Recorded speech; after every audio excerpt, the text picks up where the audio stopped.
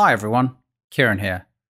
I wanted to give you a quick update to some of the enhancements we have recently introduced into NC programs to make it more powerful, help with automation, and also just simply to make your life easier.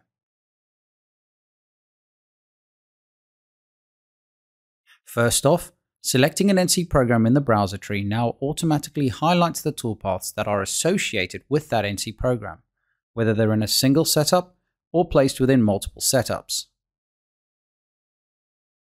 Adding or removing selected operations in the Operation tab will update the selection accordingly.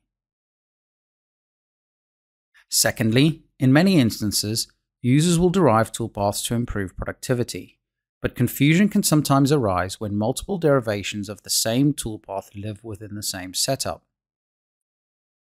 A nice new addition to help with this is that whilst an NC program is highlighted, you can now hover over the individual toolpaths to get a preview of that toolpath to make sure that it is the correct operation used in a specific NC program. Thirdly, we've added a new field, file name, in addition to the name, number, and comments fields to give users the flexibility to name the file differently on disk to that being used within the post processor. This is particularly useful where machines require a file number regardless of file name. We've also made the file name field more powerful by leveraging expressions to help automate consistent file name generation.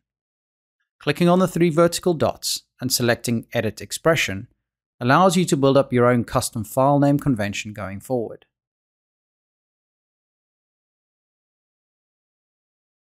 To see a list of some of the common expressions used, grab your phone, scan the QR code in the top right hand of the corner to see all of the expressions you could utilize within this new field.